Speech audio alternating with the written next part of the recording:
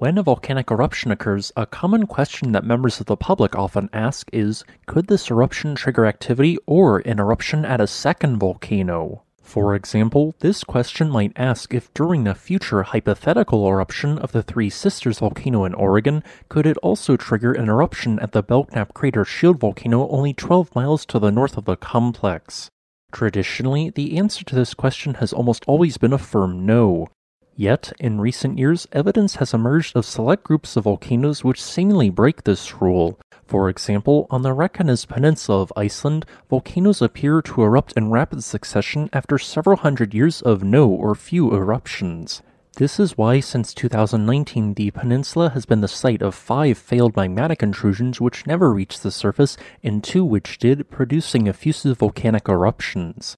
Although the next example does not tend to cause both volcanoes to erupt at the same time, eruptions at Kilauea seem to affect the Mauna Loa volcano and vice versa. For example, it seemed a bit strange when both Mauna Loa and Kilauea on December 13th both had their alert levels lowered on the same day, indicating the definitive end of each volcano's eruptions. Or, more interestingly, at times one volcano appears to be dormant, preventing eruptions at their neighbor from occurring.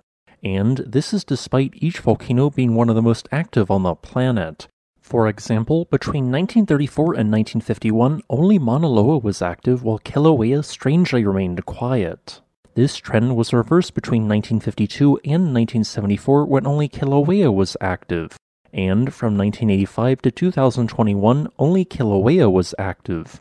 During this time span, one of Kilauea's longest eruptions in recorded history was ongoing, which just happened to coincide with Mauna Loa's longest period with no eruptions since 1843.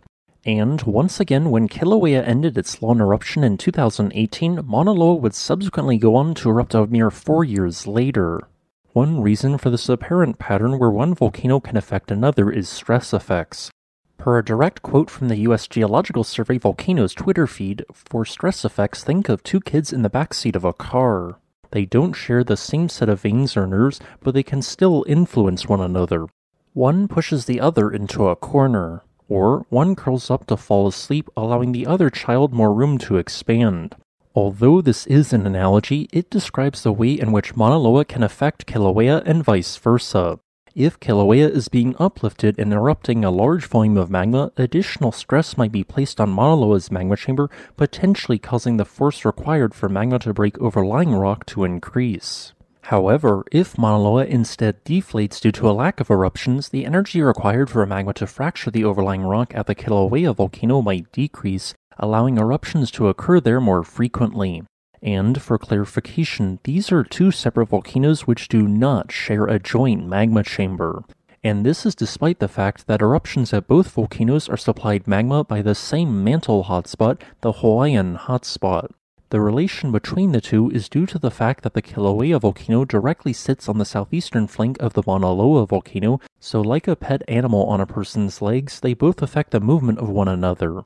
As a final note, it is unclear which volcano will erupt next, but there is a possibility that we might be entering a period where Mauna Loa is once again the dominant volcano on the island. Thanks for watching. If you would like to request a specific topic, please leave a comment below. Additionally, I would like to thank this channel's patrons on Patreon and channel members on YouTube.